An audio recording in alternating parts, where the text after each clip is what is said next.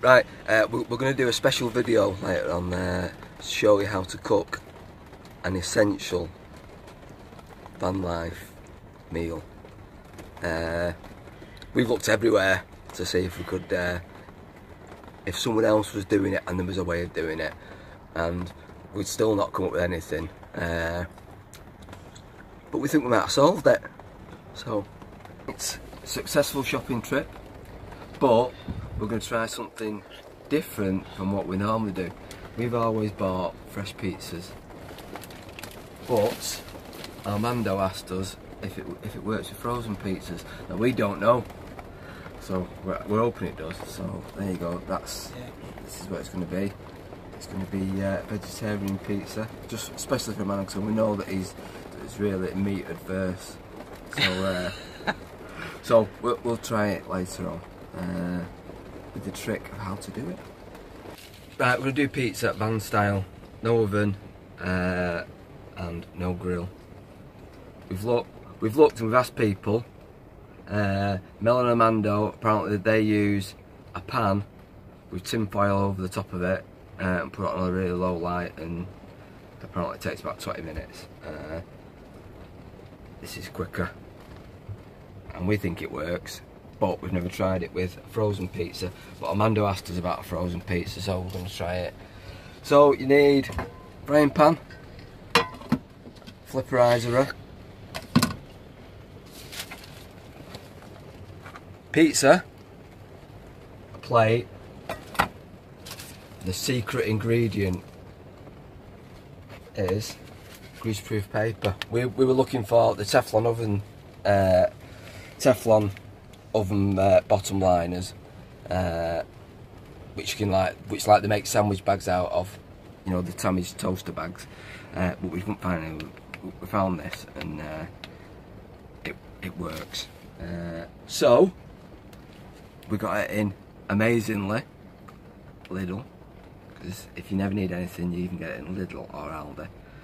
But it's in Lidl. So what we've been doing is we've been doing slices. I'm sure you could do a full pizza at once, but there you go. So we've been doing slices. So we quarter the greaseproof paper, so you get 4 for every sheet. We can have some extra goat's cheese on it as well. Oh, do you want extra goat's cheese on it? Do you? If you do, I can sort that out. No, it's fine.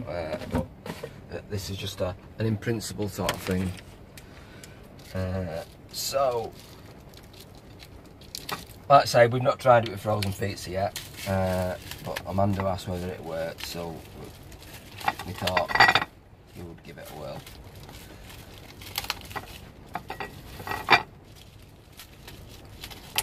See if we're in a proper what?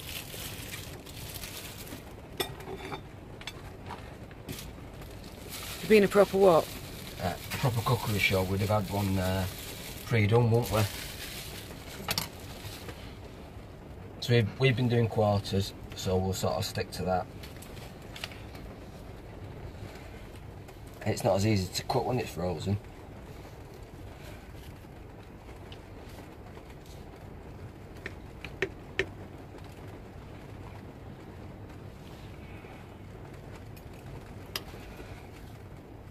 I'm going to say quarters, it's sort of nearly a quarter.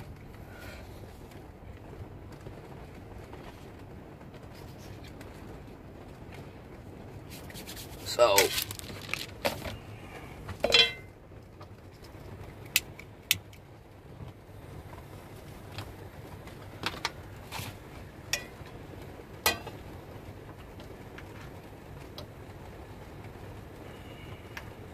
medium heat, and just put it in to cook the bottom. So we've done the base for 3 minutes. So what we're going to do now is flip it.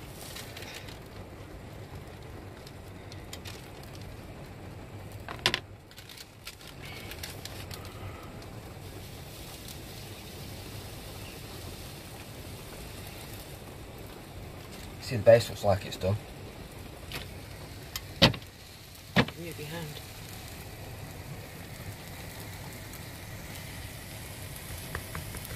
Yeah.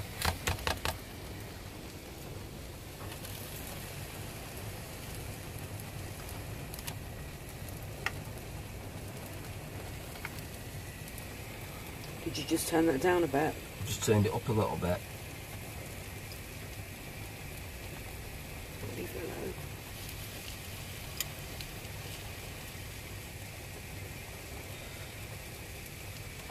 This is something that we've not had before when we've done it. There's liquid coming out of it. Well, obviously, I guess that's because it's frozen rather than fresh. Or it could be from the spinach. Could be from the spinach. Because it's frozen spinach. It smells ready. Right, cheese sticks on bubbling.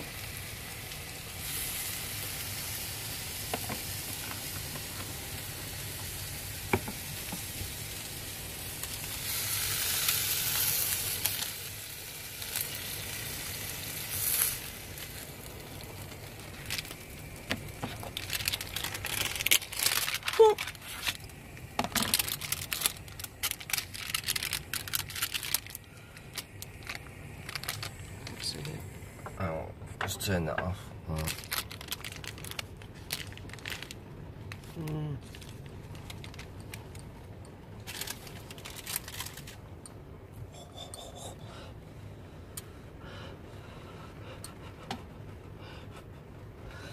Right, I'll just cut a bit off so I can try it.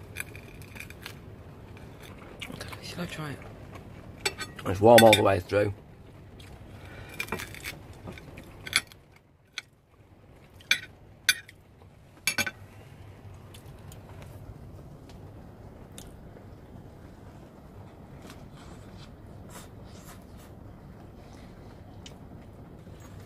Let me try this bit.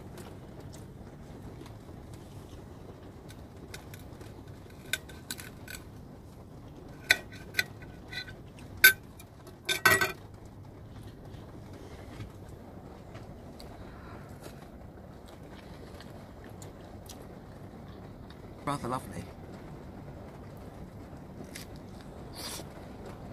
This is our second attempt, which we did the base for a bit less and the top for a bit more, which seems to have worked a bit better.